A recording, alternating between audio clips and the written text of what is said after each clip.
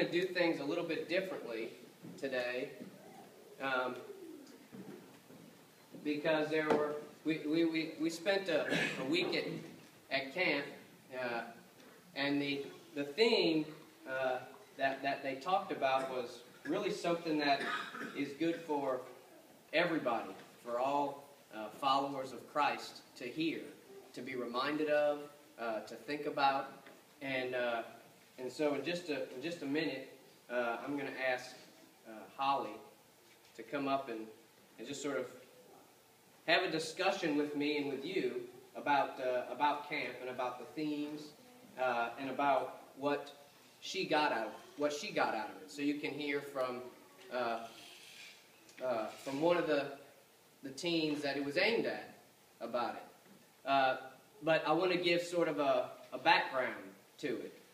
And has anybody read, how many people in here have read The Hunger Games, the books, or seen the movie The Hunger Games? 1, 2, 3, 4, okay. Some people have. If you haven't read the books or seen the movie, basically it's about a place called Pan Am, which is modeled after sort of a post-apocalyptic United States. It's fallen apart, and there's a capital that's a powerful, wealthy capital, and then it's broken up into districts. And the country sends everything basically to the capital. And to remind them of their power, each year there's what's called the Hunger Games, and each district sends a pair of children to the Hunger Games, and they fight to the death, and there's one winner of the Hunger Games, and that particular winner is basically set up for life, and their district is blessed with wealth and food and for that year, and it's a really well written series, and if you haven't read it, it's worth reading. But the theme for the camp was taken from the Hunger Games. One of the things noticed in the books, and in the movie I suppose as well, I didn't actually pay attention to whether this was evident in the movie or not, but I'm sure it was since it's Hollywood. There's no mention of God, no mention of a higher being, no mention of a deity anywhere in the books.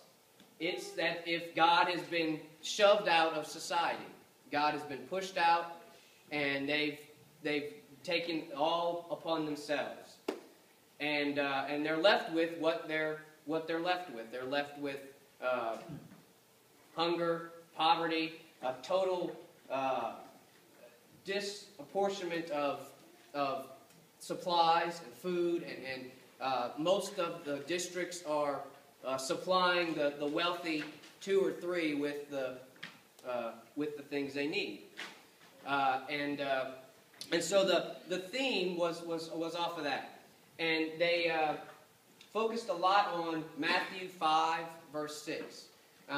If you guys look at Matthew 5, 6, in fact, Holly, come up here, come on.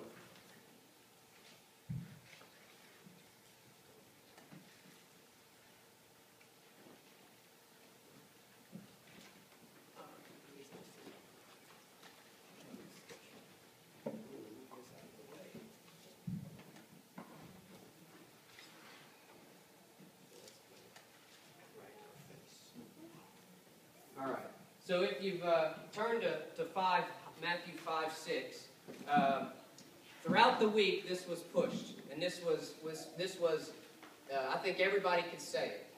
So tell them what the verse is, Holly. The verse is, blessed are those who hunger and thirst for righteousness, for they will be filled. Blessed are those who hunger and thirst for righteousness, for they will be filled. In some translations it says justice. Blessed are those who hunger and thirst for justice. And they talked throughout the week about hungering for God, hungering for purity, hungering for right relationships with people, hungering for the truth of God, and what does hungering and thirsting mean? Let me give you this, or at least put it in front of you. they talked about, what was your favorite part of the messages, of the themes, of the things that they did that impressed you the most? Well, it would have to be when we talked about what true hunger really means and how a lot of times we tend to snack on other things like idols, like power, money, and other things, and we need to really, now that it was eat the Word of God and hunger for it, and to be hungry for it. And we're not really talking about a hunger as in worldly hunger. We're talking about spiritually, and it really made an impression because it kind of, they put it into real world perspective for the younger ones, saying we need to hunger for this and stop snacking on other things. Throughout the week, they did, all the various classes were focused around those things. And did you go to those things? One of the teachers, brought all of the kids out to, and I don't know if you even know this, because you weren't in there, you know nothing. He brought all the kids out to the field, out to the big softball field, and to get the point across of thirst, to really be thirsty. Some of you guys would have really, I think, liked this. He wanted to get across to them that what it means to be thirsty, to really want something. And so he presented that they were trainees in the Hunger Games. They were going to train for the games, and they ran sprints in the heat, in the field, ran sprints, ran around the field multiple times, did exercises in the sun multiple times.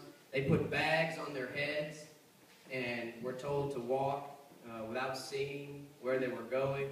And several kids were told to just keep running until they got thirsty. And they were asked, "Are you thirsty? Are you thirsty?" And the kids had water out there. They had big containers of water.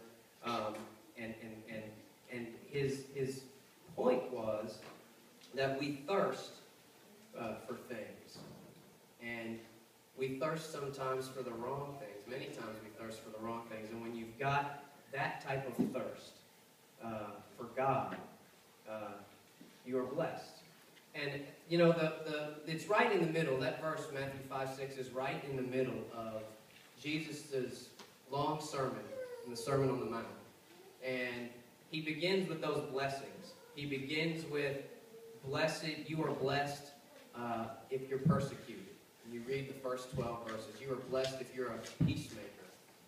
You are blessed if, you are mourning. And he wants people to know that in those who are down and out, are blessed by God. That God wants to love those who are down and out. That God is with those people who are poor, who are hungering and thirsting for Him so much, even though they may not have the physical bread. But they're hungering and they're thirsting for Him, and that He's there with them, and that He's blessed with them. Holly, what the activities they did? What was the most impressive thing that impressed you the most about the activities they did?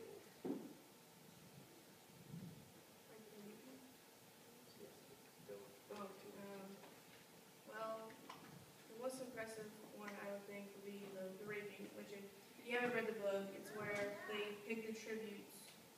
It's where the lady reaches into the bowl and grabs his name, and the tributes that go to fight the Hunger Games. Well, we'll go into a little bit detail later, but it really opened up a lot of people's eyes to how easily faith can be shared and how easily you can save a life by talking to them, asking them to go to church. So that's my favorite thing. So to sort of give everybody here a sense of that, we're going to do a little reaping. We're going to we're going to reap all of you. And what they did at camp was everybody was given a button at the beginning of the week. And a button said Matthew 5:6 with a symbol, sort of like what's on Holly's shirt. I don't know if you can see it, but it's what's on the front of the bulletin as well. Similar sort of, it's the symbol for the Hunger Games, for the books. It's the sort of the mockingjay out of the books. But the symbol was very similar. It was the dove of the Holy Spirit, Matthew 5:6 on the button. And everybody got a button, and they were told, do not lose your button, no matter what happens. Keep your button with you at all times. No, we're told why, but keep your button with you at all times. It's important. If you lose it, we have more. Come and get another button. And then at the end of the week, they reaped the kids based on whether or not they had their button. And so we're going to do something kind of similar. Does everybody have a Bible with them? You have a Bible or a phone with a Bible. It counts. A smartphone with a Bible counts. Okay. If you have your Bible with you, please move over to this side of the auditorium. If you do not have your Bible with you, move over to this side of the auditorium. Don't worry, you'll be able to go back. This is all a demonstration. It's just play with me a little bit. Play with me a little bit. If you don't have your Bible, over here on this side.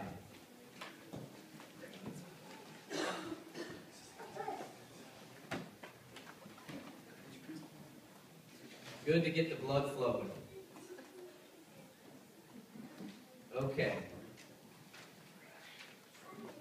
At the end of everything, and I guess I'm over here. Let's see, I made sure I had my physical representation because mine's in my iPhone there recording. At the end of it all, when God sits down in judgment, He's going to say, sheep over here, goats over here. And that's it. It's done. There's no other chances. You are going to be reaped. And He's going to say, you got life or you got death. All the people over here, and I think the Bible is very appropriate to use in this procedure. If you've got the Word, you're hungering for it, you're here. You've got life. Life forever. Everybody over here has chosen death. Now, again, this is just a demonstration. We had to pick something, okay? But what do you do? What do you do with that? How do all the people over here, how do all the sheep over here feel? How do all the ones over here feel about the ones over here? That's not rhetorical, by the way. Sad. Guilty or sad. Why?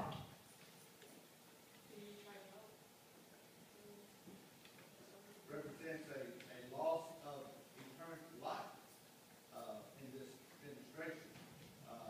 They will be separated from God. So what can you do? Is there anything you can do? You carry the word too. That's our mission. Okay. You can offer the word. You can offer to trade places. What's that? You can offer to trade places.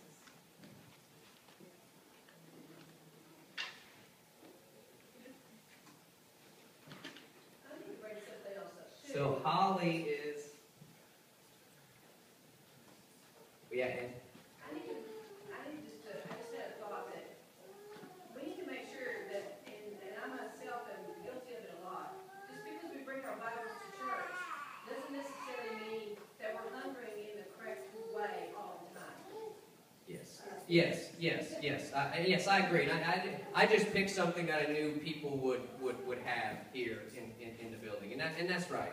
That just because you have the physical book or whatever, that you're not necessarily mean that you're actually hungering after God. And there is the hunger to actually be reading the Word and to spending time in prayer with God. And I think that's where you're going with Ann. Yes, absolutely. Yeah, I understand, because remember that this came from, they used buttons in their demonstration. It was a symbol of, are you really hungering for God? Are you keeping Him with you at all times? Are you trying to keep Him with you, and are you telling other people about it? Holly was there. Okay, see, Ronnie moved over. Holly was there, and he did. She knows how it went, but she took Braden's place over there. And Dottie said that Ronnie went over there with Rita. Ronnie shared his, and it was a really powerful. It was a really powerful physical demonstration of what sacrifice looks like. If you don't know, if you haven't read, in the Hunger Games books, Katniss, the main character, she gets in the Hunger Games because her sister is the one that is reaped. Her little sister is the one that is chosen to go and fight, and Katniss steps up and volunteers, which is never done. In the books, it's never done. No one ever volunteers because you're basically volunteering to die. That's sort of the thing, is that the odds are totally against you. You are going to die if you go into the games. And she steps up and volunteers to basically sacrifice her own life and her mind to take her sister's place. And so that was what was behind this, is sacrifice, and ultimately sacrifice of Jesus stepping up for our place. And so yes, the demonstration of kids who just got up, and I'm bringing it out because we're sort of under a little bit of a time thing more than they were, but they just let the kids sit there and went, okay, you guys are alive, you guys are dead. And then let them figure it out. What do you do? And they got up gradually, eventually, just like Holly did just now, got up and went over and brought their buttons to the other ones and helped them come to the other side, helped them get over into the side of life. And so that sacrifice and that hungering and that thirsting for God is what is a light that shines to other people. Okay, you guys can move back if you want, or you can stay where you are. You can either stay where you are, or you can move back to your seat.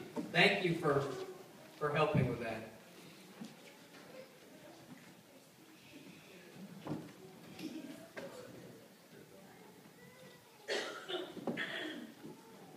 One of the other things that was brought up throughout the week, and they had what was called reflection groups, where they could share what was going on in their lives, or share their concerns, share what they were learning throughout the week. One of the things that was brought up was oppression, was the oppression of people, and specifically they looked at the chapter. I don't know if you have the chapter of Exodus, first chapter of Exodus. Does anybody remember what that says, first chapter of Exodus? Want to take a shot at that? What it talks about? Nobody remembers? It talks about how the Israelites are expanding in numbers, and Pharaoh wants to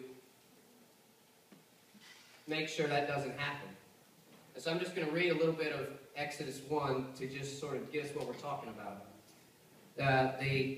Joseph died, and the Israelites were fruitful and multiplied greatly and became exceedingly numerous, so that the land was filled with them. This is Exodus 1, verses 8 and down now. A new king who did not know about Joseph came to power, and he said, "Look, the Israelites have become much too numerous for us. Come, we must deal shrewdly with them, or they will become even more numerous, and if war breaks out, we'll join our enemies, fight against us, and leave the country." So they put slave masters over them to oppress them with forced labor, and they built Pithom and Ramses as store cities for Pharaoh. But the more they were oppressed, the more they multiplied and spread. So the Egyptians came to dread the Israelites and worked them ruthlessly. They made their lives bitter with hard labor and brick and mortar and with all kinds of work in the fields. And in all their hard labor, the Egyptians used them ruthlessly. And then it tells the story of him telling the Hebrew women, the Hebrew midwives, to kill the baby boys. He says that when you help the Hebrew women in childbirth, if it is a boy, kill him, but if it's a girl, let her live. The midwives, however, feared God and did not do what the king of Egypt had told them, and let the boys live. Then the king of Egypt summoned the midwives and asked them, "Why have you done this? Why have you let the boys live?" Of course, the midwives lie. They say, well, the Hebrew women are vigorous. They give birth before we get there because they fear God. So God was kind to the midwives, and the people increased and became even more numerous. Then Pharaoh gave this order to all his people: "Every boy that is born you must throw into the Nile, but let every girl live." this theme really wound itself through in the theme of the Hunger Games and hungering. The oppression. I'm going to let Holly. When you read that, Holly, how do you relate that to what we talked about in hungering for God and oppression of other people? Well, when you're oppressed, you want to believe in something, that you want to have hope. So when you hunger and thirst for God, you have hope that one day He will help you and save you. That's kind of my first. I didn't really do this lesson, so this is my first impression of it. So.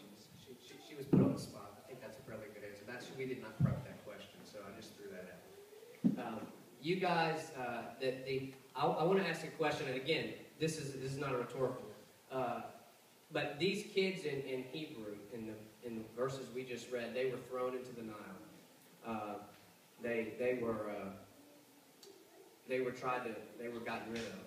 And we talked about sacrifice, and that the kids in the Hunger Games were basically sacrificed to have their basic needs met.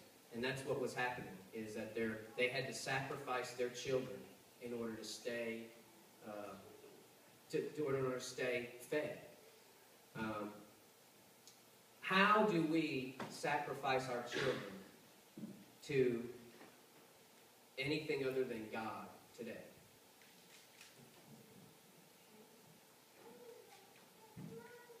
Anytime we let anything, our job, our applications, anything that we put basically before God, we also put it before our family and before our children. And we're sacrificing them for our pleasure, for our desire. Yeah. What are some of the idols? I mean, the Israelites then, when you read more in the Old Testament, you read how they got away from God. They end up sacrificing their kids. I mean, literally putting their kids, burning their kids. They turn to those pagan gods and those idols. What are the idols? What are the modern idols? What are our idols today? TV, movies. Technology can be an idol. Technology, TV, movies, leisure, fun things. Work can be an idol. How about, this is one... Sports, it can be a lot of things that our society says you should do. Basically, anything that we put before our relationship with God, anything we put as a higher priority than that hunger and that thirst for God is an idol, can become an idol. What about our families?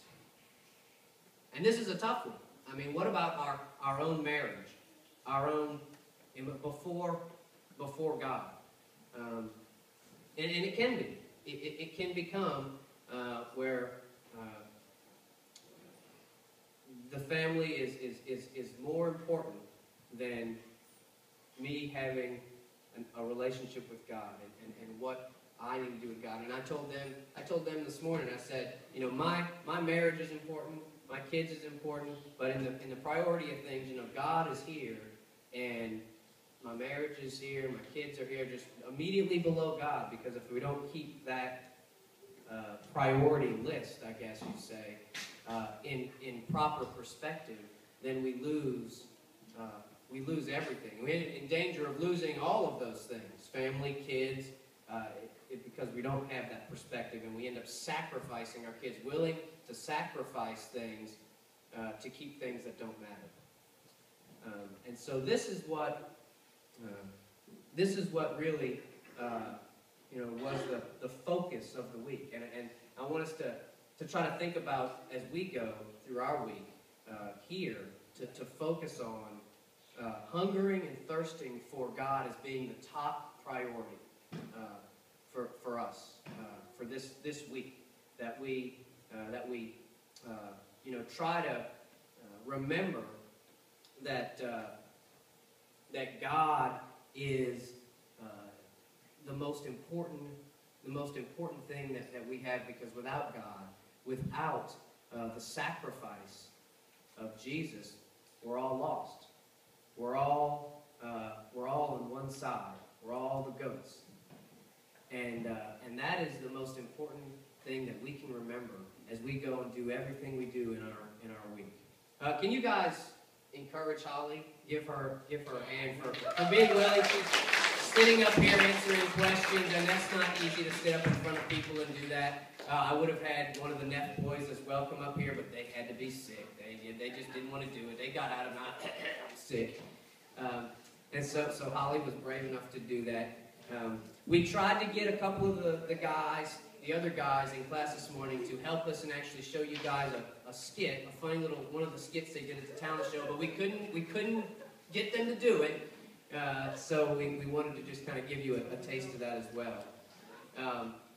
But just as we go, let's try to remember to hunger and thirst for God in everything that we do. Let's have a prayer. Lord God, we put ourselves before you. We lay ourselves at your feet, and we praise your name for the great love, the great mercy that you show us. It is without you spreading your arms wide and asking us to just come back to you every chance we get.